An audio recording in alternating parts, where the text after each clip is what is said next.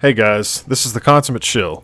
Join me today as we take a look into the good, the bad, and everything in between in the online multiplayer world of Red Dead Redemption 2.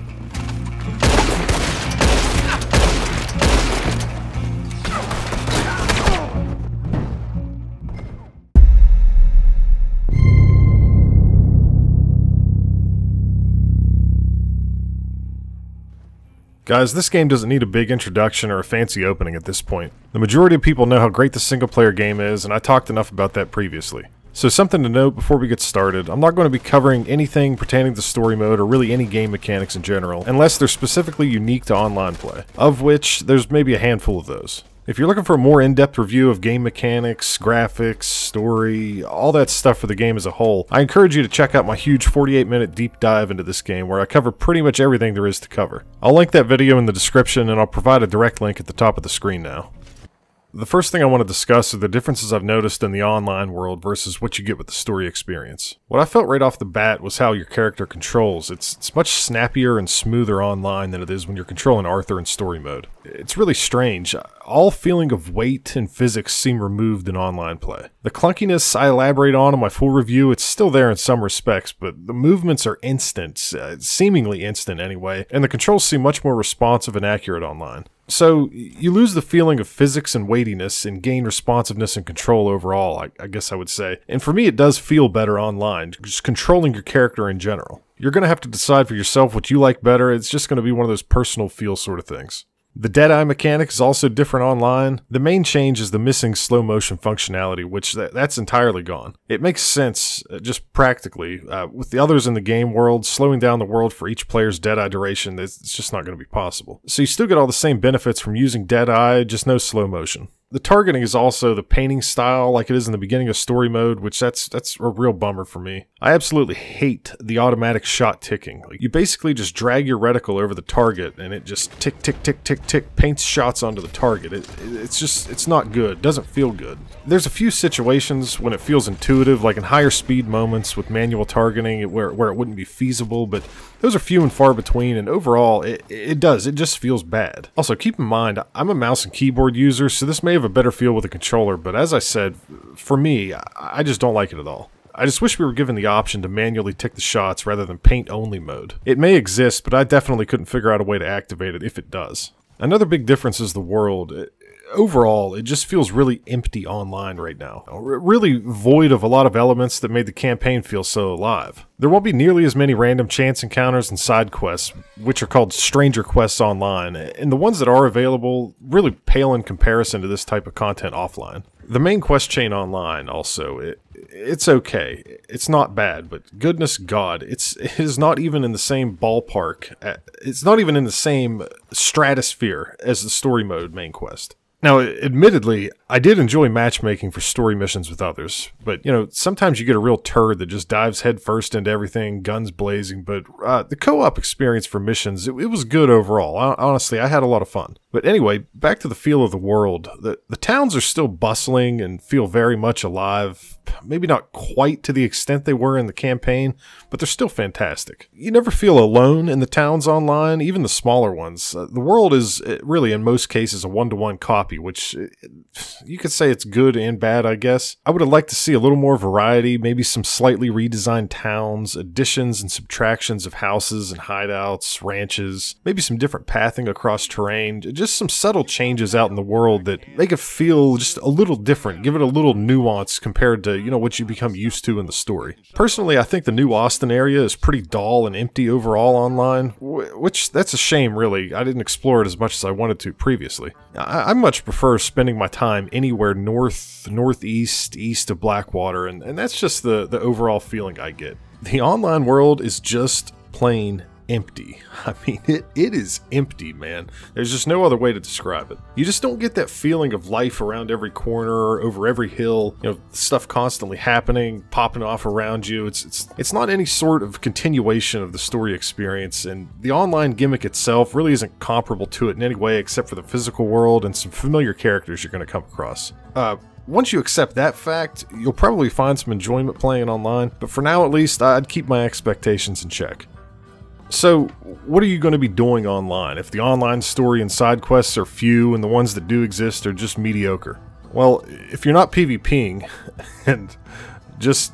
we'll get to that here in a bit. You're going to be farming, doing missions, and making money through each of the 3 roles currently on offer. The Collector, the Trader, and the Bounty Hunter. Now, I'll give a brief overview of each of these, but the main idea here is you're going to be making money by working these sort of jobs, and you can do all of them alongside one another if you choose to, and each has its own experience to grind, upgrades to purchase to make your job easier and more efficient, as well as various cosmetics and utility items pertaining to that specific job. Now, one thing I need to mention, there will be a 4th role released on December 13th, which by the time this video gets published, that'll be right around the corner. They're adding the Moonshiner to the mix, and while not many details have been released so far, it's probably safe to assume you're going to be manufacturing booze and carting it off somewhere to be sold. I'm hoping, though, it's not just going to be a trader clone hawking liquor in place of the animal goods.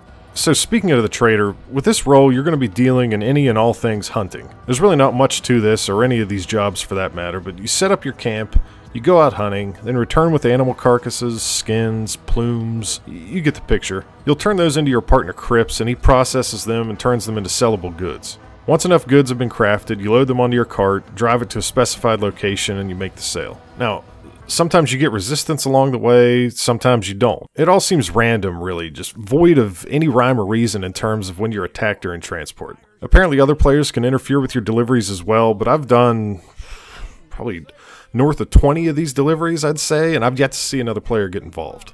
There are other things you can do in this camp as well, such as buy a camp pot where you can cook premium meals that fortify your cores. This is also where your wardrobe, crafting fire, camp store, and your bed/resting area are located.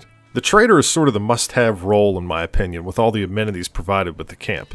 You can set it up in really any area of the world, which is a really nice touch, and it's just nice to have a sort of mobile base camp when you need it. And it accentuates all the other roles nicely. One thing I'll add here is there's a disappearing issue sometimes when I'd be hunting online. I'd shoot an animal, they'd crest a hill and go out of sight maybe for a few seconds, then just vanish completely. I never noticed this happening in the campaign playthrough for me, so this is kind of a unique bug to online play. Just something I thought was worth mentioning, but I don't know. I don't know if any other people are having this problem. It's just something that happened to me a couple times. Onto the Collector.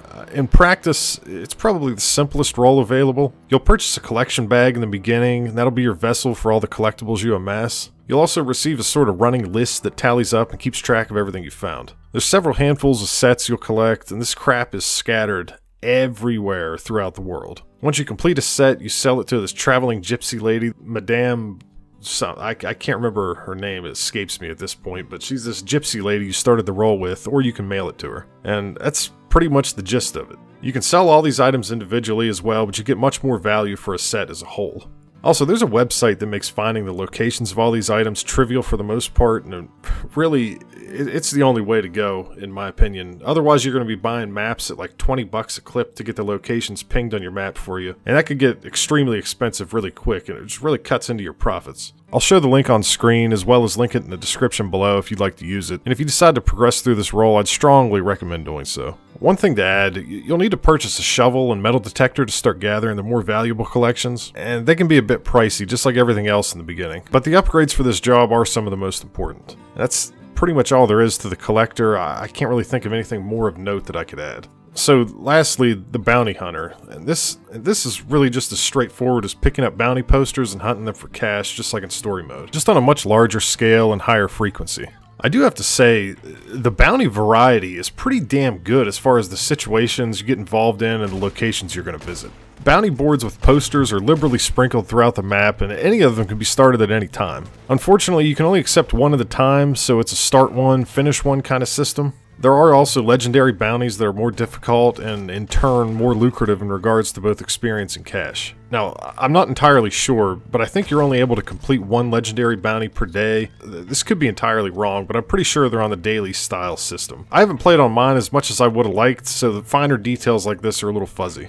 There's also a bounty wagon you can purchase that allows you to haul in up to, I think it's 6 live bounties at a time, which that can be very useful on larger missions. Circling back to Trader for a moment, there's also a hunting wagon you can purchase that allows you to do the same sort of thing with game animals. So anyway, in a nutshell, that's what you're doing. You're taking on bounties for cash, nothing much more to say about it. Now, all the roles have a leveling system that you'll be progressing through by earning experience from completing the various tasks I've mentioned. There are rewards scattered through the numerous level thresholds. Rewards include stuff like outfits, holster accessories, horses, melee weapons, just to name a few, and they're all unique to the particular job you purchase them through. As far as the roles go, how they work, and what you'll be rewarded with, I think I've pretty much covered everything I wanted to. There is a good bit to do with these, but I just found them just very repetitive and boring overall. There needs to be way more variety and less feeling like you're just farming money and experience with no real goals in mind other than getting rich and having cool clothing. Because that's, in a nutshell, that's really what it feels like. You know, to me, the role system just doesn't feel refined enough to have any sort of lasting appeal, at least as it stands now. Something I want to add about the roles, in order to start progressing through each role, there's a 15 gold bar buy-in price for the initial item and quests that get you started for each role. Now if you math that out, that's 45 gold bars to start every role, and I started with 50 in online mode. Now that may have been a pre-order bonus, I can't remember, I'm not entirely sure, but the point is, just don't start frivolously spending your gold if you ever have any plans to play the role content. Also, currently, if you have Twitch Prime, and I'm recording this on December 11th, 2019. If you have Twitch Prime, you can link your Rockstar account to it and get the Bounty Hunter role for free, which I would highly recommend doing. Saving 15 gold, that's a fair amount, as gold is the premium currency in the game. Premium meaning it costs real money, and while you can earn gold by playing, the rate at which you earn it is extremely low. So, moving on, another thing I meant to touch on earlier was the lack of any sort of robbery mechanics outside the lackluster stranger side quests. There's next to nothing in the way of mission-based robberies, which is a huge miss for me. The same flavor of stagecoach robberies from story mode are still around, you know, the ones where you pick up information from the snitch at the post office and you go hold up a coach. Those are there, but they're gated behind a worse delay than you'd be used to from the campaign, so you really can't do a ton of those. Also, when you do complete these, rewards are just a joke, really. Usually to the tune of a very small fraction of a gold bar and a few dollars. And when I say a few dollars, that's what I mean. We're talking single-digit dollars for a 10-plus minute mission in a world where a decent hat costs 150 bucks and the collector's shovel set you back like 350. You know, other than the coaches, that's it as far as robbing is concerned. Coaches out in the world that aren't linked to missions never have any valuables on them either. There aren't any home robberies, and the houses you come across in the world have some loot strewn about, but it's never anything of note aside from like collectibles here and there for the collector role. Trains are basically always empty and lacking anything to steal, and I do mean anything. There is nothing on most of these trains. I think it'd be huge fun to coordinate robberies with friends in Discord and play them out, but robbing just isn't a big thing online, and there's a lot of missed potential there, I think. While we're talking about bad ways to make a quick buck, one good way early on I found to rack up some quick cash was to do treasure maps.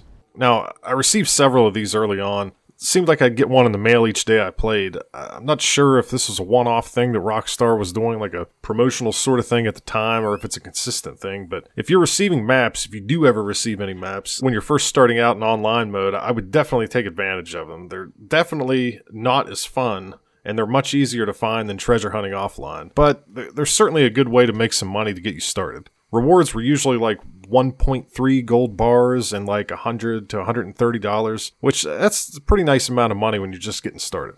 So really, the roles are the only true, consistent, reliable way to make decent money in online mode. The treasure hunting thrown in the beginning kind of give you a boost, but everything else, specifically for making money, seems like a waste of time. Now, I can't speak on how lucrative PvP is because I haven't done too much of it, but what I can tell you is that I absolutely loathe PvP in Rockstar games, and this one is no exception. The big issue I have is controllers. Now, I don't have an issue with controllers in general. I mean, if you want to use a controller on PC, knock yourself out. You paid good money for the game just like everyone else, and you're entitled to use whatever peripherals you want and enjoy the game more with a controller. That's great. Use it. But if you use a controller in this game, you can use assisted aiming, which, let's be honest, it's auto-aim. There's no other way to explain it. That's flat out what it is. It's auto-aim. And if you're using a mouse and keyboard, which I do exclusively, you can't use assisted aiming. Now, before I get flamed for not including it, there are what's called free aim lobbies. And yes, with a few changes in your settings, you can join a game that's locked to free aim only, at least in theory, and you can get paired up and matched against other players using free aim. Now, the problem with this is the amount of players utilizing auto aim far outweigh the ones wanting a free aim experience. It's really not even close, at least from what I've seen. So anyway, if you want to PvP consistently and play with other players consistently, you're going to be in mixed games and lobbies, and it's an absolute nightmare when you're fighting someone with auto-aim while you're using a mouse and keyboard. The PvP, for this reason alone, is dead to me. I can't stomach another game of it. It's absolutely out of control. If the free aim population ever grows and you can get into free aim only games 100% of the time and the matchmaking doesn't take forever, I'll consider giving it another shot, but I've lost all interest in it completely. And I gotta say, what the f*** is the appeal of having auto aim in a PvP setting? I mean, what kind of bums get enjoyment out of the game playing for you? Because that's what it's doing. It's aiming for you. Now, there would have to be a way to differentiate keyboard and mouse players from controller users because they're very different accuracy-wise, and I'd be fine with that, but auto-aim. Good God. With any control type, any game, it doesn't matter. If you'd rather use auto-aim when fighting other players, frankly, you're a f***ing donkey. And I say that with sincere conviction. That's all there is to it. Now, aside from that glaring problem, I think the PvP definitely has potential. Some of the modes I played seem like they'd be very fun in a competitive environment, and I love the idea of using revolvers, lever, bolt action, and breech-loading rifles in PvP. That's hugely appealing to me. And the idea of free-roam PvP out in this freaking massive world, where you can interrupt other players' missions, just get in a shootout in town, whatever. Like I said, I don't have much PvP experience, so take this maybe with a grain of salt, but these conclusions are drawn on, I'd say, about 7 to 8 hours, maybe, or so of PvP, you know, testing it out, which I think that's plenty to get a grasp on what I think of it in general. I really don't have anything else to add. I think if some things are changed around in the online experience, especially PvP is shaken up a little bit, I would be willing to give it another shot, and I probably will eventually and do another update video at that point in time. So, I can't really think of anything else I want to discuss pertaining to the online stuff. There's a lot of issues. Some with technical stuff, some with substance. To tell you the truth, the fun just isn't there for me overall with the online play. The jobs are repetitive and tedious. The story, it's bland and forgettable. I just never really cared about it. Most of the side quests are uninteresting and they're all basically worthless in terms of experience and money. The PvP is rough around the edges and the auto-aim therein is just nonsensical absurdity. Rockstar just needs to make a big effort to smooth this whole experience over. If anyone has the tools and personnel to do it, it's them. Will they ever bring the online experience to its full potential? It's hard to say. I'd like to think they will. Man, there's so much potential in a world like this. There really is. There are some great minds and talented people over in that studio, and it'd really be a shame to never see this game evolve into what it could be. Only time is going to tell, and I do look forward to seeing what ideas these guys come up with and what changes they make in the future. So, should you play Red Dead Redemption 2 online? If you already have the game or plan to buy the game to play through the story mode, absolutely. I'd recommend jumping in and giving it a shot. There is fun to be had here. There really is. What I wouldn't recommend doing, however, is purchasing this game solely to play it online, at least right now. Give it some time, monitor the climate over the course of the next 2, 3, 4 months, make a decision then, because currently, for me, it's not in a state I would consider big-time fun or worth the money solely for the online play. So anyway, guys, like I mentioned earlier, if you haven't watched the full story mode review of the game, check it out. I go into a ton of detail with a ton of the mechanics and systems in the game and really dissect it so anyone can understand what they're going to be getting themselves into and what they can expect for their money. So that's all I have for you today. I hope you enjoyed this review and hopefully you learned something today about Red Dead Redemption 2's online mode. If you guys enjoyed the review, do me a favor and hit that like button and subscribe to the channel for more content like this. It helps me out a lot and I really do appreciate it. Ring the notification bell to be alerted when new reviews are released and to stay up to date and informed. And really make sure your gaming budget is spent on quality games worthy of your hard-earned money. Also, let me know what you thought about this review in the comments and what games you'd like to see me do in the future. And thanks for watching.